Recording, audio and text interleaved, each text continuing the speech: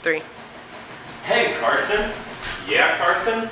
Are you tired of using public restrooms and having people just urinate all in the seat? Yeah, I am, Carson. It's really just disgusting and unsanitary. We'll have that problem no longer with the automated toilet seat motor. That's right. With the automated toilet seat, you no longer have to deal with the disgusting toilet seats that plague public restrooms today. It's easy. You just push a button, sit down, do your business, and when you're done, you just get back up. It's that simple. You don't even have to touch the seat with your hands. Here's how it works. A motor connected to the hinge of the toilet seat keeps the toilet seat in a naturally upright position.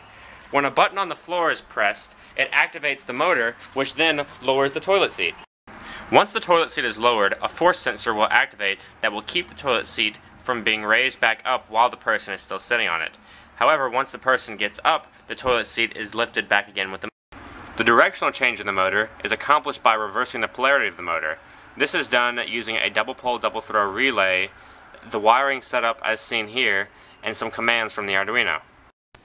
Wow, Carson, that's amazing! I wish every public restroom had a device like this installed on their toilets. Then restrooms wouldn't be as disgusting and unsanitary. Me too, Carson, but maybe one day the automated toilet seat will be installed in restrooms around the world.